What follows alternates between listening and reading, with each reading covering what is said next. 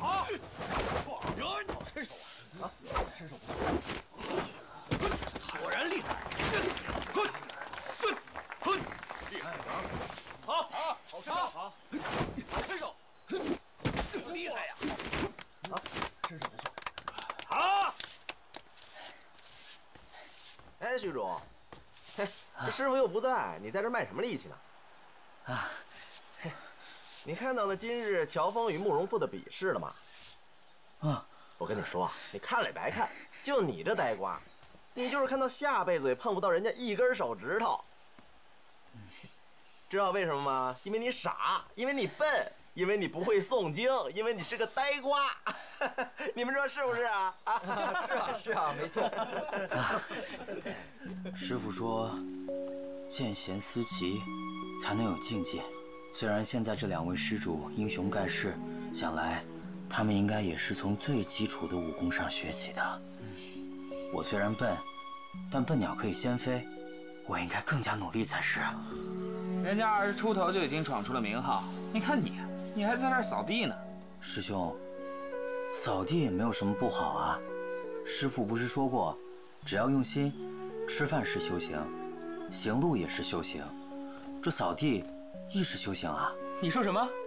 扫地也是修行？好，你不是扫地吗？那你便好好的扫地，好好的修行。哎，你这呆子还真扫啊！阿弥陀佛。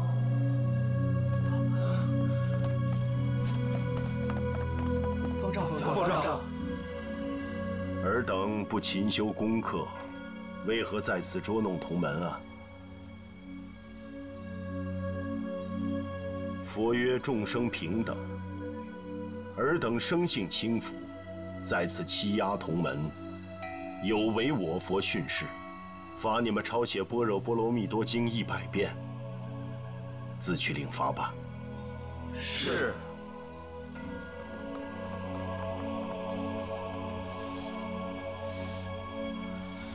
虚竹，啊，你观那降龙18掌如何呀？弟子努顿实在看不出什么，只是觉得乔施主使用它，锐不可挡，格外的刚猛。那降龙18掌，乃是至刚至坚之术，但论其技巧，却不在刚猛，而在有余。别看这招式简单无奇，但是论其掌力，忽强忽弱，忽吞忽吐，从至刚之中竟能生出至柔的妙用。那慕容复败，也正是败在这刚柔之际，虚实之间。世间英雄辈出，日后你若有机会外出历练，自知世界扩大。弟子一定谨记。你去吧。是。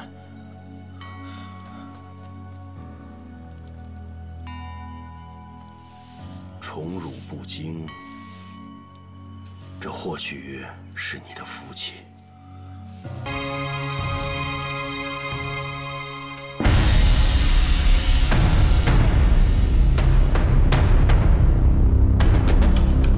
阿弥陀佛。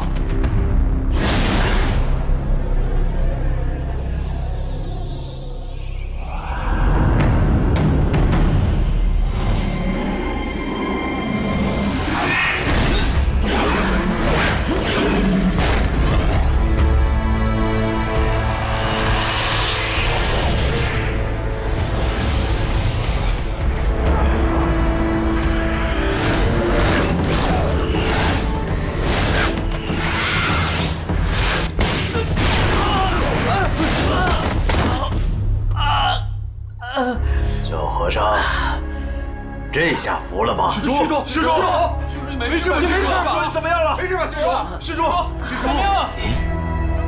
难道是被明神功护体？持他此拳并无大碍。受我一拳竟无事。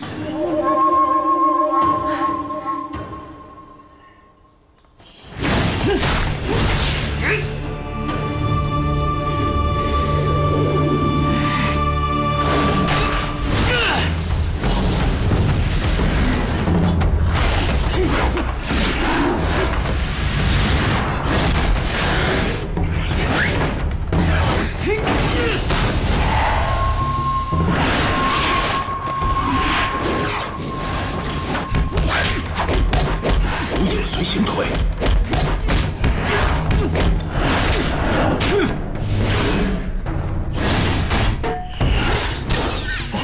这是多罗之法。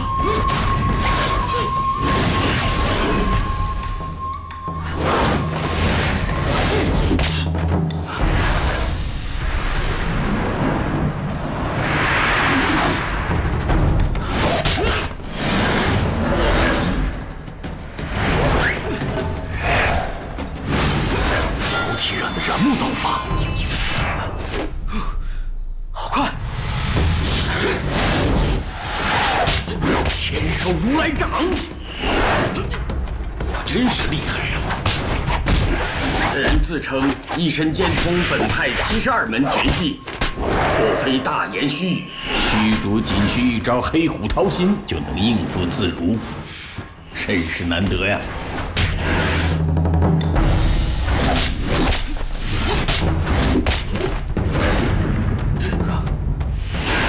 罗汉堂的菠萝蜜手。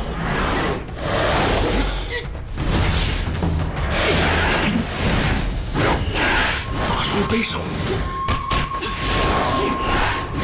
银陀魔爪，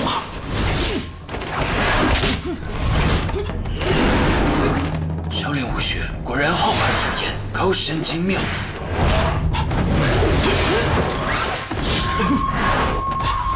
主人，小心！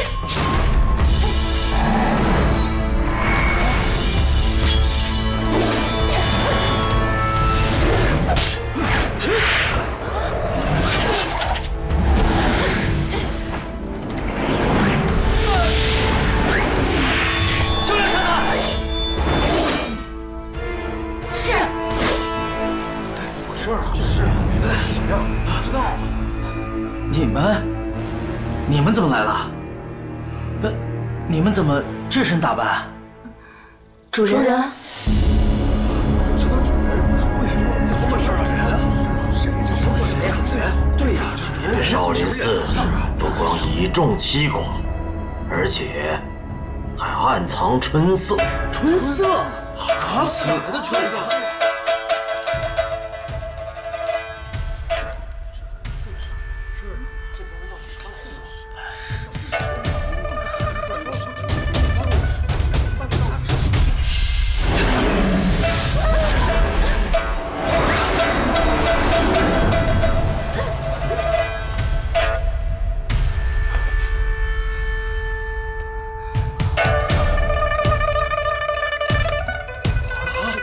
居然是这种人！是啊。哎呀，这就是该呀，罪过之大，怎么会有这种事呢？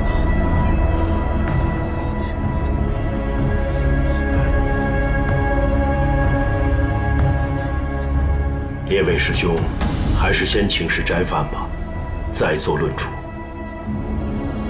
少林寺除玄字辈众位师兄弟外，其余众生。 各回僧房。虚竹、慧伦，你们留下。4位女施主也稍作等待。是。